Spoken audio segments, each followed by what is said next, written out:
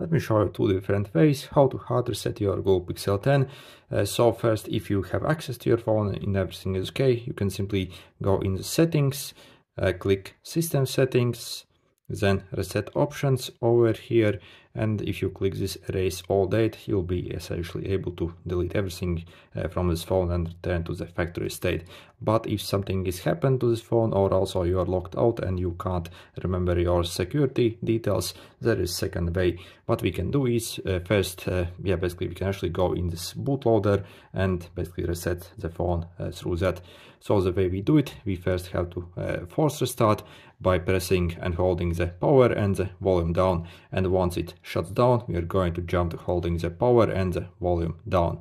So let's do it. So power and volume up.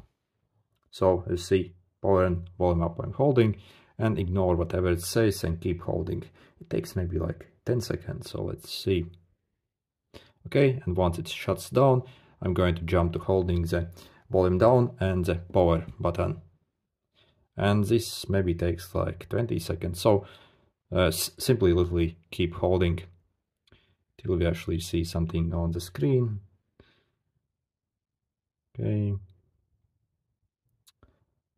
so just keep holding. Okay, so we are in this menu, we can release, and next using these volume buttons, I'm going to cycle over here on the recovery mode, then confirm with the power.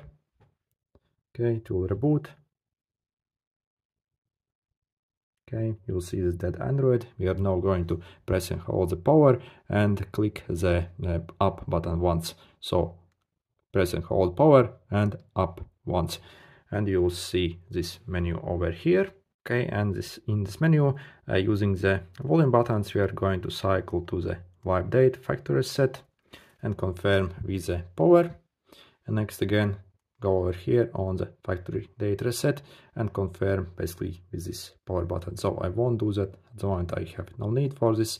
So again, once you do this, your phone essentially will be essentially a brand new phone. Essentially everything will get deleted, including your pictures, videos you have on the phone.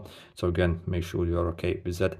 Also, basically once we do this, also in one of the setup screens, it will actually ask for your Google account, like email and password to enter. So again, if you had basically a Google account on this phone, it will actually ask you to log in to confirm that you are indeed actually the owner of this phone.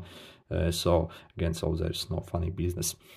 So if you do not remember your Google account, email and password, then do not attempt to do this, as otherwise you can essentially even brick your phone. Anyway, good luck.